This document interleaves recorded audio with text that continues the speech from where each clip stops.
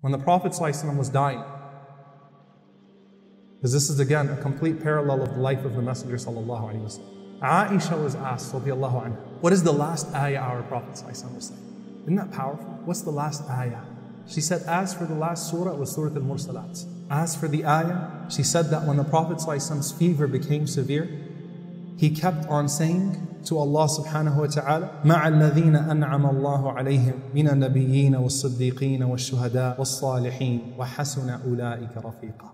Surah An-Nisa, verse 69, the Prophet ﷺ is saying, join me with those who have earned your favor, with the prophets, with the martyrs, with those who are truthful.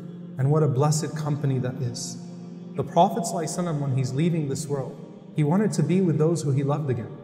Yusuf wanted to be reunited with Yaqub. He wants to see his father again. He wants to see his grandfather Ishaq. He wants to be with Ibrahim. He wants to be with those that have passed before him. Can you imagine how much the Prophet ﷺ wanted Khadija again? How much he wanted to be with his family members again? How much he wanted to be with Hamza again? 4 days before the Prophet ﷺ passed away, he told Abu Muwayhiba, radiallahu anhu, he said, Oh Abu Muwayhiba, inni qad umirtu an astaghfir li ahli al-Baqi'. Allah commanded me to go seek forgiveness for the people in Baqi'. And he took Abu Muwayhiba there. And he says to Abu Muwayhiba in the middle of the night, 4 days before his death, he says, I want you to know Allah has given me a choice to stay amongst my ummah and be given the keys of this world. And then when it's all over, enter Jannah and meet Allah.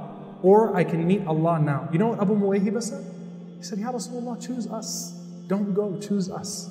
We don't want you to leave, Ya Rasulullah. Choose us, stay with us. Prophet ﷺ says, Bal ikhtartu Rabbi, I've chosen Allah. And when he's leaving, he's saying, Ar-Rafiq al-A'la, Ar-Rafiq al-A'la, the companionship of the Most High, the companionship of the Most High. And the Prophet ﷺ is joined with those who he loves. And when he passes away, the desire of every companion thereafter is, I want to be with the Prophet ﷺ. Fatima radiallahu anha, who he told, you would be the first to join me after I pass away. Fatima radiallahu ta'ala anha, she dies 4 or 6 months after the Prophet ﷺ. She's joined with her father. Bilal radiallahu ta'ala anhu, when he was passing away, his wife came in the room as he was dying and she said, Wa huzna. What a day of grief this is. What a day of horrible fortune this is. He said, Bal quli wa farha. He said, no, say what a day of joy. Ghadan alqa al-ahibba Muhammadan wa sahba. Tomorrow I get to meet my beloved ones, Muhammad and his companions. I get to go back to Rasulullah sallallahu alaihi wasallam. I get to go back to the companions. The believing souls are waiting for you.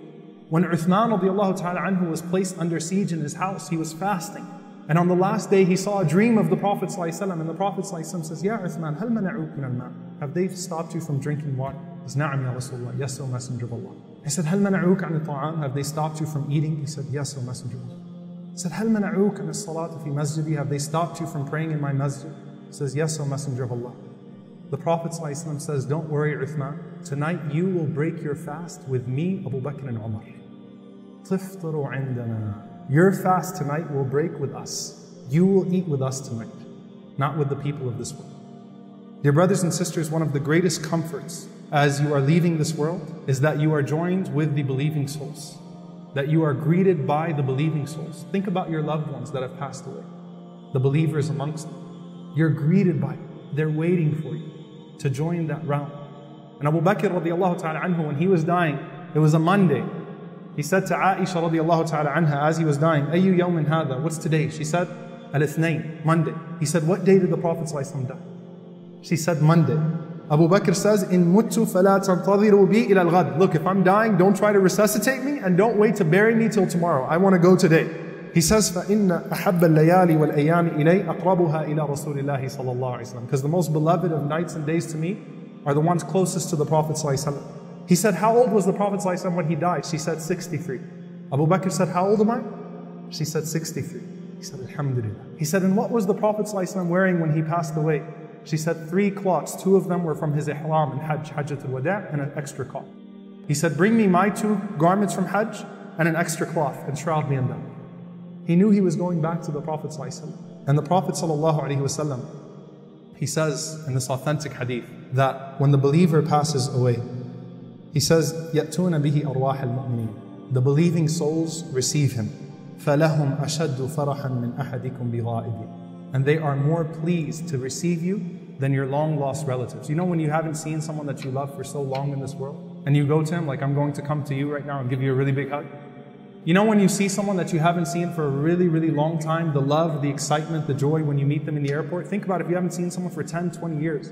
Though that's not likely in our generation due to air travel and so on and so forth, but someone you haven't seen for a long time.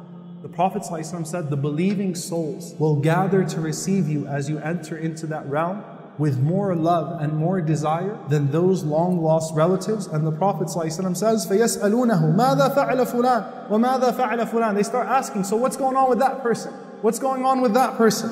And then some of them say, دَعُوهُ فَإِنَّهُ كَانَ فِي غَمِّ الدُّنْيَا. Look, he just got here from the dunya. Give him some time. Let's let him relax a little bit. Let's let her relax a little bit. And dear brothers and sisters, that is one of the greatest things to look forward to. That tonight, or whenever Allah subhanahu wa ta'ala has decreed death for us, be it tonight or tomorrow, or the day after tomorrow, or 20, 30 years from now, that the Prophet ﷺ might receive us. That some of the believing souls would be waiting for us. Those that we love and that we've lost, they'll say, Ahlan wa sahlan, welcome to this realm, welcome to your new life.